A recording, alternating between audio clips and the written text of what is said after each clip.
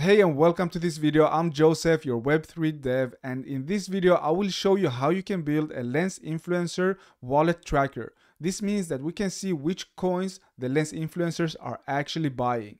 And before I explain to you and before I show you how it's built, let me demonstrate the final product. And this is what we have right here. So immediately on load, we're going to trigger and do a API request to the Lens protocol to get the top 25 most followed accounts and list them right here.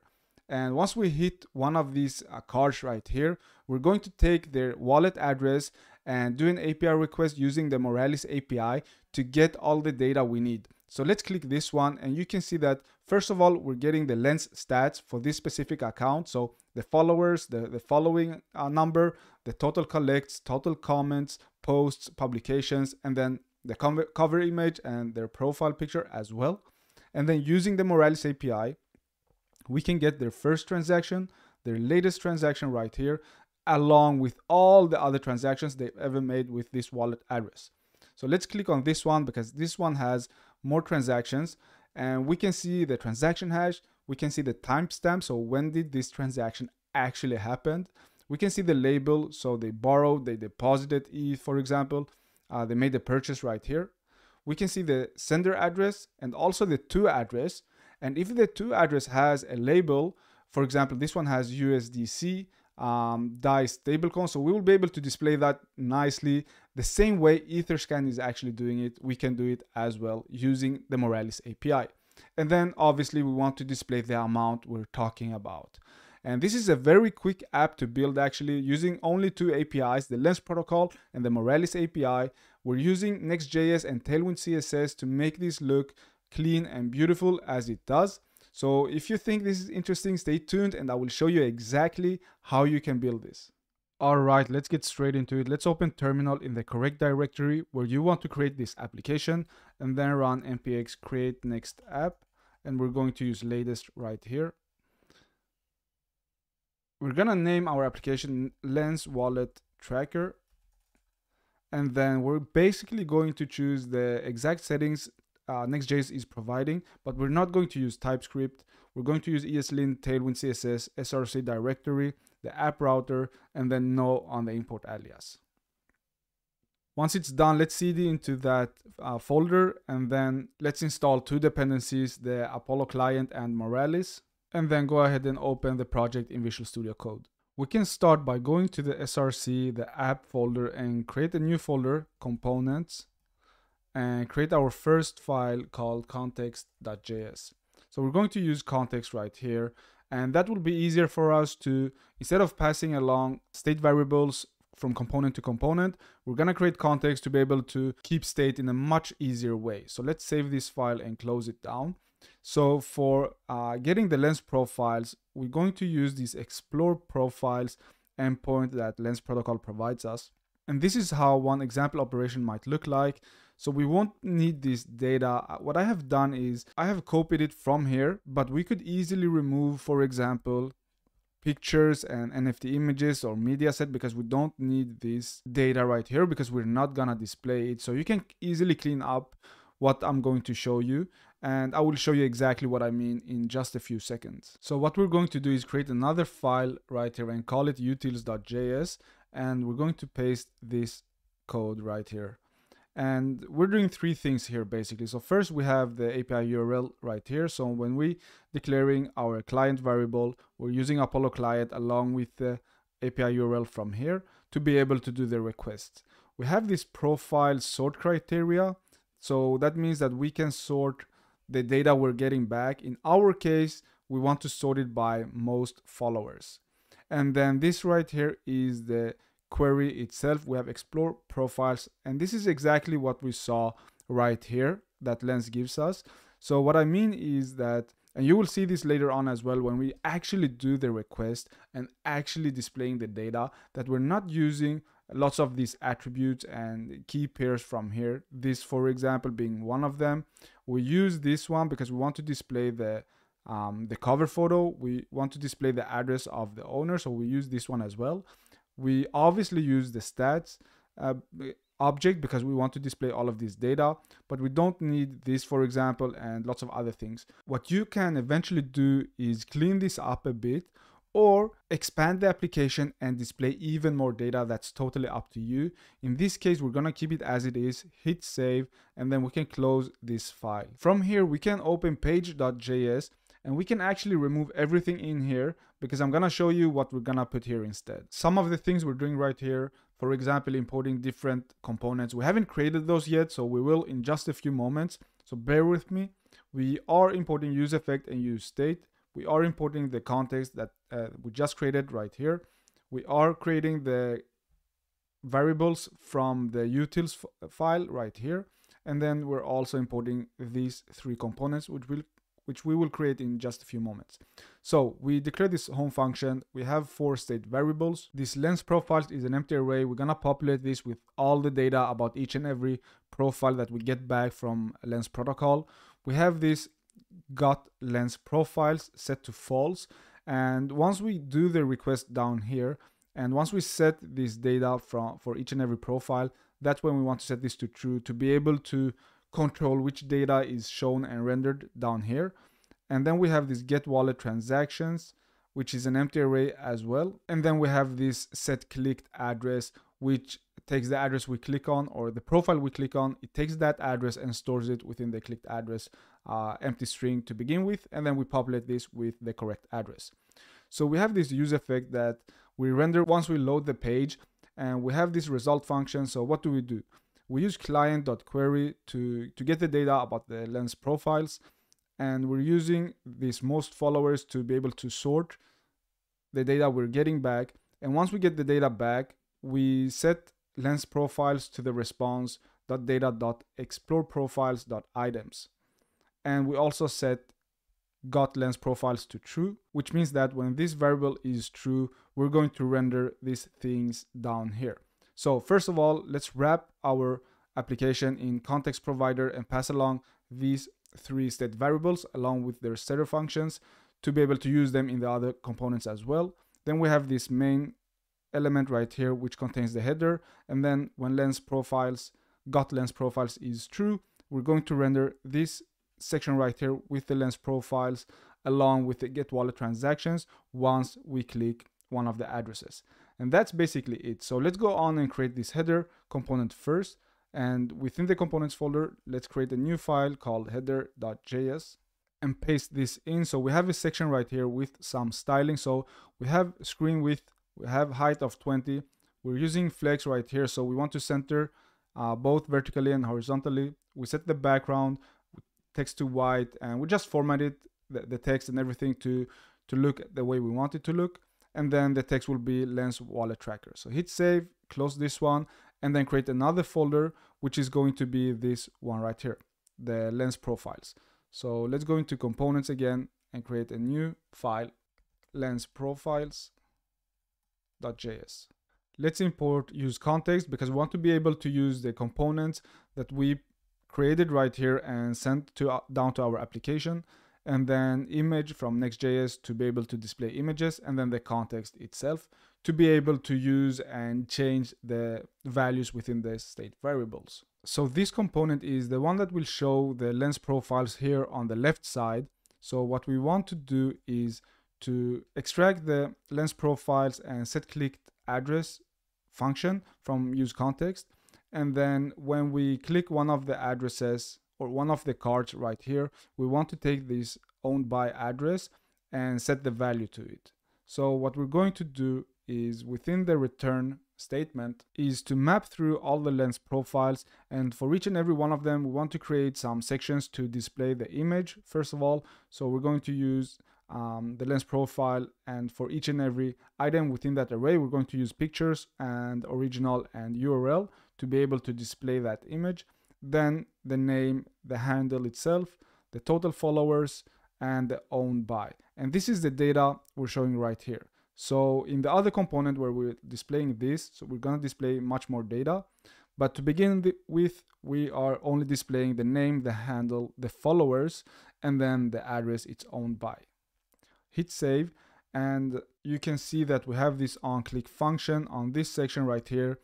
and we run set context function when we click this card, and we take the i.ownedby as parameter, and then we set the state right here with this wallet address. This means that if we try to look what's within this state variable, we're going to see this wallet address right here. Great, now we can close this component as well. And the next one we're going to create is the get wallet transactions. But before we do that, let me explain to you what we're going to do inside this component, because there are two things we're going to do. So we're going to do two API calls. The first one is to this get chain activity by wallet, and this will give us the activity, so the first and the latest transactions of this wallet right here and right here. And then once we have that data, we're also going to do an API request to the get wallet transactions verbose to get all the rest of the transactions and all the data we want to display, along with the transaction hashes, the timestamps, the value, the sender and the to address, and along with all the labels that we displayed in this application right here. But in order for us to do this API request, we need to have our own API key. So make sure you go to moralis.io to log in. Let's go to the home page and make sure you log in right here. And from here, you can go to the correct project and go to Web3 APIs. And from here, you can get your API key. So once you have that, go to the root folder and create a new file right here called .env.local. And in here is where we want to paste in our API key. So I'm gonna name this variable for next public Moralis API key. And here is where you can add your API key. I just added it, I saved the file. I'm not going to show you my API key. You should keep that to yourself. So make sure you do that, and let's continue with building this application. So the last component we want to create is the get wallet transactions.js. And we're going to import a few things here as well. So use context, use effect, use state provided by React, image from Next Moralis, and the context file as well. And then we're going to have a function called get wallet transactions. Let me spell this correctly.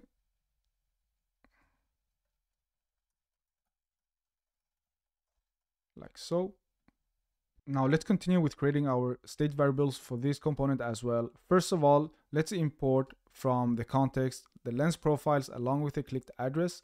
Then we're going to have this Moralis initialized state variable. It's going to be set to false, and because we only want to initialize Moralis once. And once we have done that, we're going to set this to true to not run that specific code again if we have already initialized it. We're going to have two variables, the wallet history and wallet transactions. This is going to be the data we're getting back from Moralis. And then we're also going to have this isDataFetch set to false to begin with. And once we have this data right here, we're going to set it to true. So we're going to have a use effect where we initialize Moralis and then call the functions that set the data for these two variables. But let's first create these two functions that we will call within the use effect. So the first one is going to be get wallet history, and we're going to use Moralis EVM API wallets get wallet active chains, which is this endpoint right here. And we're going to pass along this address right here as a parameter to get the data back. And once we get that, we're going to set wallet history to this specific data we're getting back. And the second function is the get wallet transactions, and we're using the EVM API transaction.get wallet transactions verbose, which is this one right here, to get the data for all the transactions that this wallet has ever done. And we're going to pass along the chain, which is the Ethereum mainnet, along with the address as well. And once we get the data back, we're going to set wallet transactions to this specific array we're getting back. Let's move on and create the use effect that will call these two functions. And there we have it. So first of all, we have this get wallet data, and we're gonna add the try catch in it. Inside the try, we're gonna check if Moralis initialized is false. Then we want to start this process, and we're going to use this env local variable we just created with our API key. And then we're gonna set this variable to true, so we won't be running this code again. And then we're going to await the get wallet history and get wallet transactions, these two functions right here. And once we get that data back, we're going to set is data fetch to true. So that means down here in the return, we're gonna check if this is true, then we're going to render the table right here with all the data.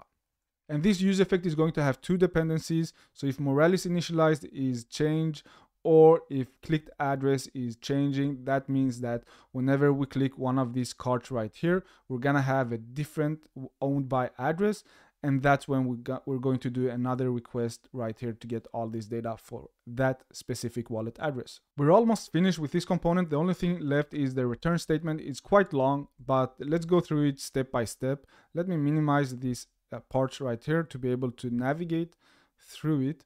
So to the top, we can see that first of all, we are mapping through the lens profiles array, and then we check if the owned by value is the same as the clicked address. That means if this right here is the same as the clicked address, then we're going to display this data so we can get the correct data for the correct account right here. So what do we want to do? Once this is true, we want to display this cover image right here. We want to display the profile image as well, and then the name, the handle, the total followers, the total following, the total collects, total comments, total posts, and total publications. Obviously, you can change this. You don't have to display all of this data. You can show less, you can show more. And here I'm formatting it a little bit to make it look nicely. So once we've done that, we want to display two more things. So it's the first and the latest transaction, and then this table right here. So we're checking, is data fetch, and do we have a wallet history that is not an empty array, which it is in the beginning. If you remember up here, when we declared it, it was an empty array, the same with wallet transactions. So if it's not an empty array, that means we have a successful request and data from the Moralis API. So once is data fetch is true and wallet history isn't an empty array, we're going to render this right here. So we only have a first transaction and we display that. And I'm just again formatting the timestamp to not show unnecessary data. If we don't have any first transactions, we're going to show no first transaction. And the same for last transactions or last transaction, we're gonna format it the same way. And if we don't have a latest transaction, we're gonna show no last transaction. Simple as that. So for the last part right here, we have is data fetch and wallet transactions is not an empty array. That's when we want to display this table right here. So we have the table head, transaction hash, timestamp, label, sender to, and then the amount. It is this part right here that you can see. And then we're going to map through all of the transactions if we have any, and create a table row for each and every item within that array. That means for each and every transaction, we're going to have lots of data right here. We have the hash, we have the timestamp when it happened, we have the label, we have the from address, the to address, along with the to address label, and then the value right here. So we're formatting everything to make it look the way we want it to. And this is the final result. So we have the transaction hash right here. And what's cool about this, I only display the first like 6-8 characters. You can easily make this into a link and link it to Etherscan for users to click and immediately see all the data about this transaction. And then we have the timestamp, we have the label right here, the sender and the to address, along with the label if we have one, and then the value right here. So you can see it's pretty clean and very straight to the point. If I save this file, so we will be able to see all the data, but we need to do one last thing. We're going to go to next.config and replace all of this with this code instead. This means that we allow images to display from these different domains. I've taken 3 examples right here that I know are being used by the lens addresses, the lens profiles we are getting back. And you can set this to any, or you can remove, for example, lens in Fura, or add a few more.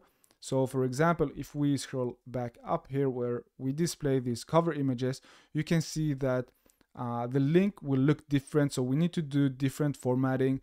For example, if we have the IPFS right here, we need to remove the IPFS : / and add this part instead to be able to display that image. And if we hit save for this and open our terminal, hit npm run dev, open up our browser, we should, when we reload, have this application up and running the way we want it to. So there we have it on load. We get all this data right here. Let's click on this one, for example. And there we have the cover, we have the profile image, the data about their wallet profile on Lens, along with the transactions right here. And if we take another one, for example, let's take Lens protocol that doesn't have any transactions, we will be able to see that as well. And that's it, guys. I hope you enjoyed this quick little video. Let me know what you think in the comment section below. Smash the like button, that's always appreciated, and I will see you in the next video.